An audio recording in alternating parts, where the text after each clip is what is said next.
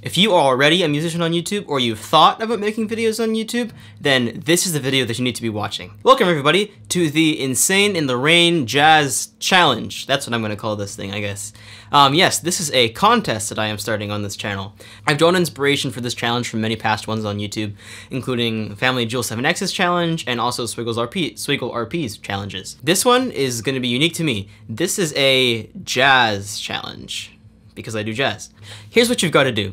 You've got to make a video game jazz cover in a week's time, just like I've been doing for the past few months now. Your time starts now, as this video is uploaded, and your final submissions are due next Saturday, July 16th at 9:29 a.m. Pacific Standard Time. They must be uploaded to YouTube by then. Any video that you have that has been uploaded before the release date of this video is not eligible for this contest. You have to make this video from this point onward until the deadline. After you've uploaded your video, please send an email.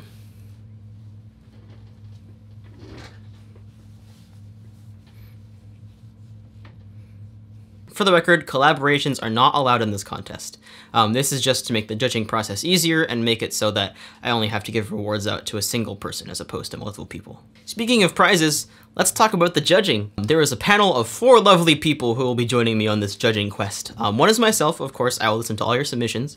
The other 3 are Doug Perry. Doug Perry is a percussionist slash vibraphone player.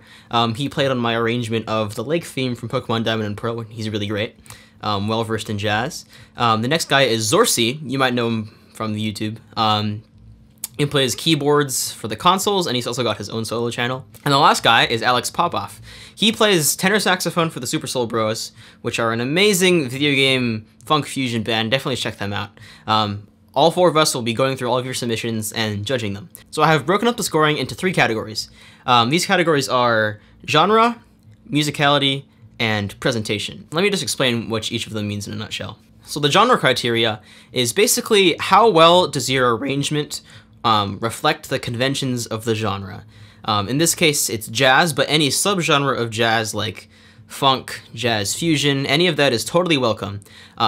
Basically, what I really want you to do is I want you to pick a genre and really sell it. Like, listen to a bunch of records from that genre, go all out, and make your music sound exactly like something done professionally in that genre would sound. Some of the criteria that I gave to the judges for this category include instrumentation, syncopation when appropriate, extended jazz harmony when appropriate, improvisation is really a big one, and also how well does your instrumentation complement the genre that you chose. That was genre. Now for musicality. Musicality is all about how well do you perform the arrangement that you wrote. This includes some simple things like, are you playing in time? Are you playing in tune? Are you playing your instrument correctly? But some more advanced things include stuff like, are you playing expressively? Or are you playing with really nice technical facility? That's stuff that we like to see in terms of musicality. The last category is presentation. This has to do with the mix and the video presentation that you provide when you do your submission. For the mix, I'm looking for well-balanced stuff. Basically meaning that I can hear almost everything you're playing and that it just sounds pleasant to listen to. I'd recommend listening to some jazz records in the genre that you're choosing and then trying to emulate like the balance in those records with the mix that you produce. Regarding the video, what I'm really looking for is just something that is clear and frames you well.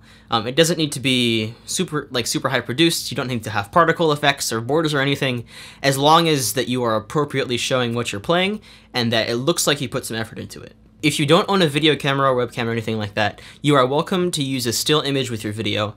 Just bear in mind that it probably won't be scored as high with something with a camera just because, you know, we want to see you playing. But that doesn't mean you can't get creative with that still image. You could do something cool with it, maybe add a visualizer.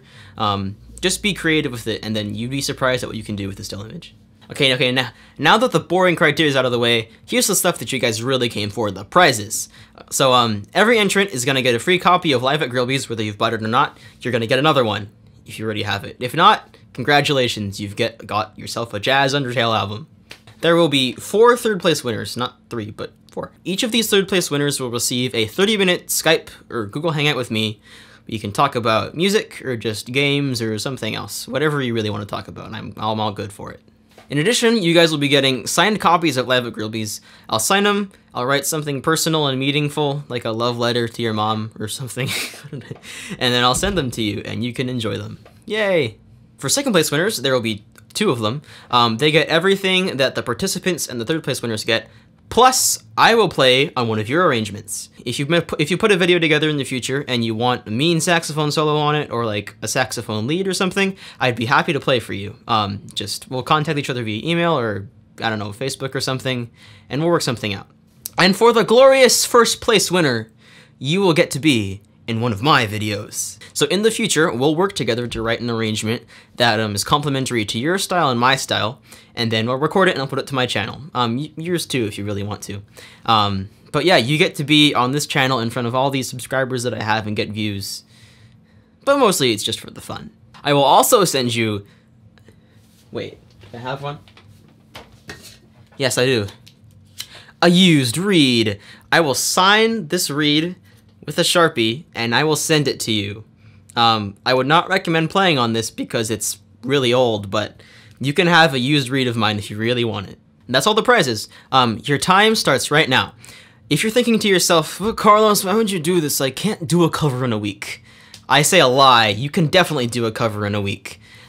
It just requires you to budget your time and spend some time learning about how some of these things work, and then just go for it, man. Like, I really want to see as many people enter this content as possible. Even if you've never made a music video before, do it, seriously. Contests like this in the past have resulted for great growth in the YouTube music community. And I really want that to happen again with this one. Specifically, if you are a woodwind player or somebody who doesn't play guitar, not that guitarists aren't supposed to enter, but like, if you're a woodwind player or a brass player, then you really need to enter because we need more of you. But yeah, no excuses, you have a deadline. Get started on the project right now, and I expect to see your video uploaded by this time next week. So start getting creative and get to work. Hopefully results will be available 2 weeks after the contest submission deadline. So that's like the end of July or something like that. You'll have results by then. Like I said, get to work. Why are you still here? Why are you not working? Get to work right now! Oh, also I've included some good additional resources in this PDF in the description. So if you download that PDF down there, you'll get all the contest information, plus a couple of links to very helpful resources that will help you in your journey to becoming the next video game music jazz master. Get to work!